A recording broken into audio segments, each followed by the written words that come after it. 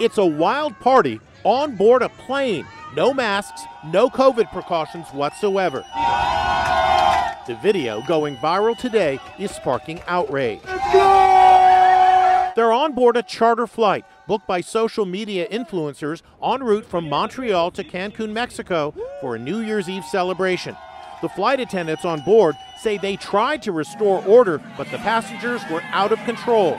Now the airline has canceled their return trip and they're stranded in Mexico. There she is! Meanwhile, Whoopi Goldberg is speaking out about catching COVID.